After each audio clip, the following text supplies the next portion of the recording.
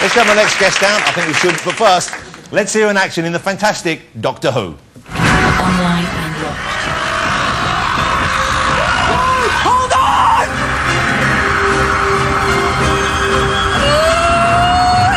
Hold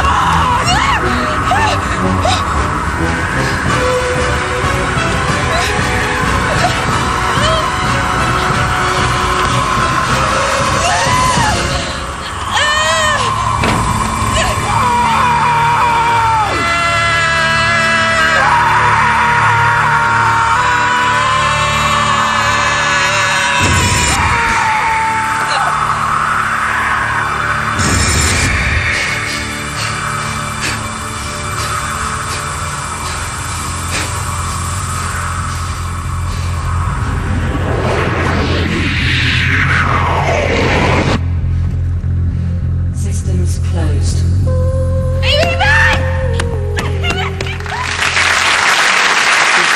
Please welcome Billie Piper. Who's that girl running around with you? Tell me, who's that girl running around with you? Tell me, who's that girl? Thank you. There you go. They're See, and lovely. look, don't you look lovely on their shirts? Oh, wow. I loved you in Doctor Who. Thank you. Presumably, were you, when you grew up, was Doctor Who even on TV? Did you grow up knowing about it? I remember it being on and around, but we never sat down as a family to watch it. So you weren't really a fan when you were young? Not really. Okay. And then I didn't go back and watch any of the older ones. And so when they came to you and said, we're thinking of bringing it back, were you excited by it, or did you think it might not necessarily be something you wanted to do? As soon as I read the script, I kind of thought I definitely want to be part of this production, because it's so good on the page, you know. Well, that's kind of what made it work, wasn't it? It was the quality of the scripts. I mean, the acting was great as well, but initially, obviously, you need those scripts to be there. And how was it working with the different doctors then? I mean, when Christopher Eccleston regenerated, because the two of you together were so good. Right. And I remember my little girl, who's 9, who loves you in the show and loves the whole programme, was so sad, was so upset. Oh, really? And she thought, Doctor's gone, and I said, don't worry, darling, there'll be another Doctor. Yeah. And she went, but he won't be my Doctor. Oh. Okay. You must have felt a bit like that, I would have thought. Well, I don't know. It was tough. It was kind of, it was really sad when the news came about, obviously. And then David came on and suddenly everything was all right again. And you forgot all about the first one. Fickle. But you know, that's the way it has to work. But see ya. Oh, that's nice to know. Well. you have to move on. You're right. Why bother thinking about former things like that? You've got to move on with the new Doctor. You need to. Now, David, you obviously get on very well with. Yeah, I believe you have a really, nickname really for him on the set. 10-inch. David 10-inch. Yeah.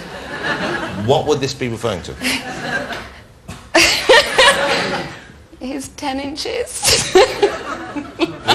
No, it's just a joke. I have no idea. Don't say that his nickname is 10-inch and then say, oh, it's just a joke. It was a gag. It was a gag, and now we like to let everybody believe it's true. And it may be true, I have no idea. Maybe it's like a TARDIS, it's just big on the inside. inside. You've heard that before? What's inside? I'm sure you have. But it's so much fun going to work and being in Doctor Who. I'm sure there were times when you think, oh, it's just a job like any other job, and other times when it really it kind of never really feels like any other job, to be honest, and it's always changing. The stories, you know, it's a completely new story every episode, and there's new cast, so it's not an average day at the office for in Doctor Who. And how long was it? 2 years, 3 years? It's 2 years, but we shoot 9 months of each year in Cardiff and now Newport. You've left now. Around. Yeah. But that seems... it's really sad. But it seems weird as well, because I can understand why you want new challenges and do other stuff, but you were working with people you loved working with. Yeah. You were doing a show which was a huge success. Yeah. You were, you know, a huge part of that success. Yeah. You know, and then you walk away from that. I know, it seems insane. So why? Well, I just wanted to try something else. I'd done 2 years, and I knew that if I'd stayed there, it's so great and so comfy, and I may have become a bit complacent, and maybe I would have feared moving on a bit more, whereas now I'm kind of feeling a bit fearless. But we'll see how that goes. Jump earlier rather than later. But then you can go back, I guess, couldn't you? Well, yeah, well, that's the glory of sci-fi. Yeah. But now you've got, and it must be strange seeing other ladies, because look, she's taken over from you now. She's looking good. Yeah, and then there's Freema. Now, Freema is the new lady who travels with the Doctor. Yeah. Okay, and how do you feel about that? Terrible. terrible. I'm incredibly jealous. I'm like the green-eyed monster at the moment, and I've got this subscription to Doctor Who magazine, and they send it to me every kind Hold on. Can I be honest, that does sound a little bit pathetic. Why? Because you're in Doctor Who. You don't need to buy the magazine. I love the magazine. And now that I can't, it's a great magazine. What do they say in the magazine? Well, it's does it show you how a TARDIS works and like how his screwdriver works? Yeah, it's all of that.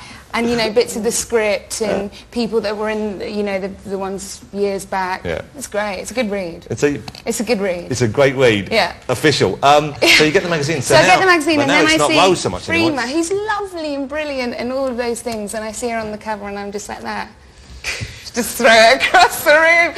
It's terrible. I really need to watch it. It's getting way out of hand. And well, you're going to have to make peace with that fact. At some point, yeah. But not yet. Not yet. I'm not ready to. Now, Billie Piper, ladies and gentlemen, is... how old are you? 24 or 25, 24. Billie? All right, and you've written your autobiography. Yeah, I know. Okay. It sounds ridiculous, well, doesn't it does sound ridiculous, but I thought it was out already because I've seen it serialised in one of the newspapers, but it's not out yet. It's out next week, isn't it? No, it's out. It is out now. I thought it was today. Okay. There you go. It's just come out today, I'm sorry. There's Billie's book, Growing Pains, out today, and it's a kind of fascinating story. I hope so. But unlike most people, and, you know, you get a lot of youngsters in show business write autobiographies these days, you've actually led quite a remarkable life up to this point, so it kind of makes sense. Because when were you first in the public eye? When did you first... when I was just turning 14, I think. 14 years old? That's ridiculous, isn't it? Yeah. And this was when you were a pop star, of course? Yeah. All right. Now, so that's very young. Was this because you wanted it? You were very ambitious? Did your parents steer you in this direction? No, I really wanted it. They weren't like festival parents, you know, they weren't kind of dragging you to every kind of... So they weren't pushy and trying to get you on? No.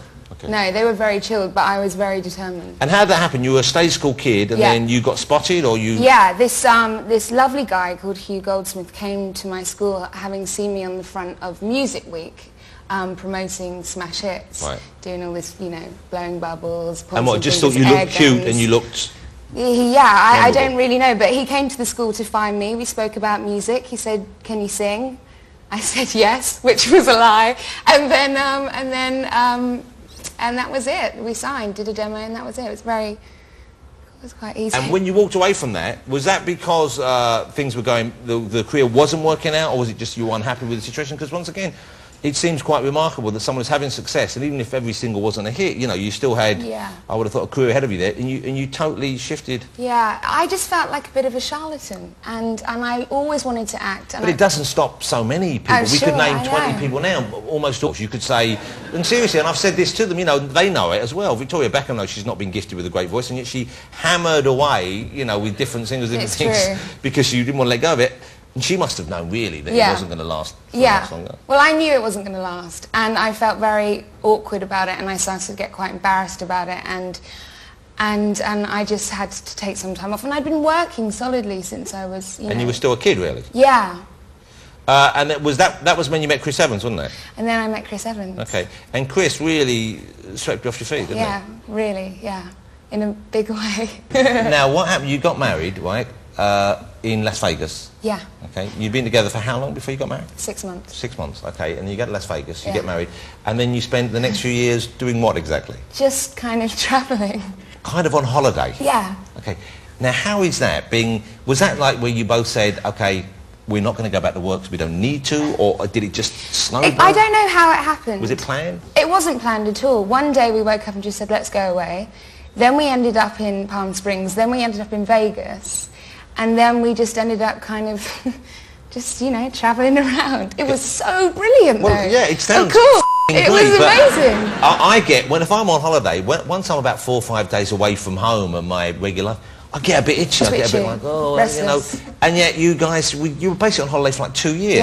Yeah, it just was sounds absurd. We went everywhere, and we met the most amazing people, and real characters, and hired cars, and ate well, and drank well. Did you buy it? You bought a house? In LA. In LA, and how long did you live there for? Oh no. Okay. About 4 months. So you bought a house, a big house? Yeah, it was Lionel Richie's old house. That's a bit Lionel Richie's house. When you pressed the bell, did it go, hello? No, it didn't, but he did have... But if I was on Richie, that's what mine was. He did have a basin for his hair showers. You know, like one of those things you get at the like at the beauty salon. Like did he have that weird statue the blind girl made of it? Was oh God! That didn't even look like him, did it? I was like, wee. I mean, I think she was blind. We shouldn't be unkind, but it was not a great. You think she did? Anyway, so you had a house just for 4 months. Well, yeah. And you kind of really, you went from being essentially a pop star and someone obviously appearance was crucial to someone who, it appeared, and once again, I don't mean this wrong way, it looks like you weren't that bothered about how you or Chris looked. You kind of both just, most of the days you looked like you hadn't showered for quite some time. Well, we hadn't. But you look really, oh God, that's awful. But you look very lovely there, I think, because you look very natural and you look very real and you look like you're having great fun. I look like an Ewok. Yeah. You look like a shit-faced Ewok. An Ewok that's had far too many Bacardi breezers. What's the longest period, in that period, do you think, what was the longest period you went without having either a bath or a shower? Maybe a week. A week. That's not so long, really. I was hoping for like a month. No, no, no. I go a week now, easy, sometimes. Especially if you live in the country. For some reason, you just don't feel the need to shower. You mean like, just country people? I'm sure there are exceptions to the rules. Maybe one or two have a bath occasionally, but a lot of them, you know, they're like scarecrows.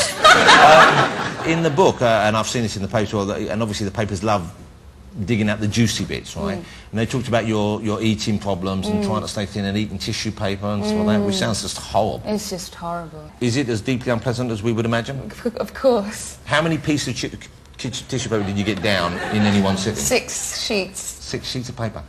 Did you put any sauce on it? Or no condiments. But do you drink water to get it down? Or yeah. Something? That's horrible, isn't it? It's so awful. And how long did you do that for? It's insane. I did it for about, it was about 2 years.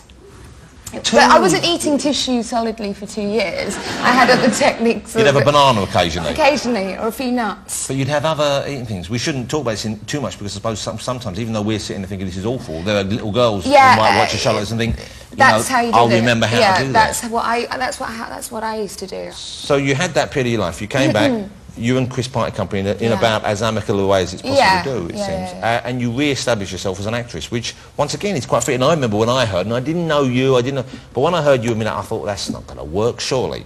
And yet you were in that Canterbury Tales, you were great in that, and then Doctor Who just blew away, I think, any preconception people had about you, maybe not being a good actress. It's like, you know, you are clearly one of the best young women performers in the country right now, and I'm not just saying that.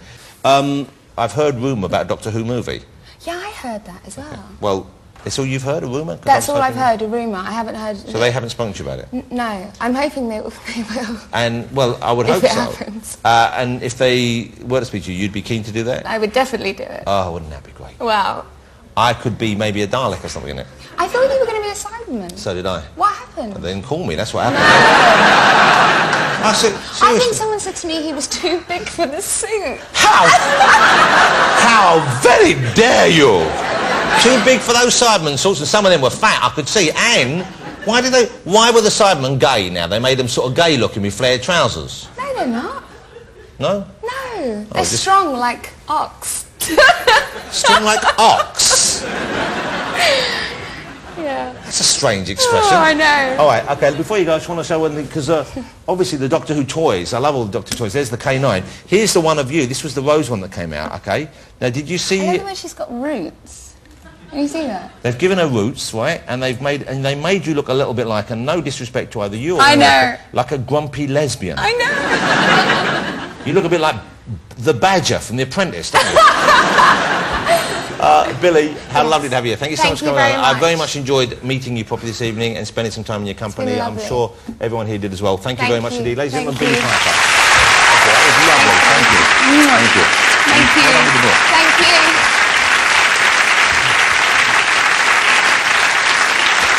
All right.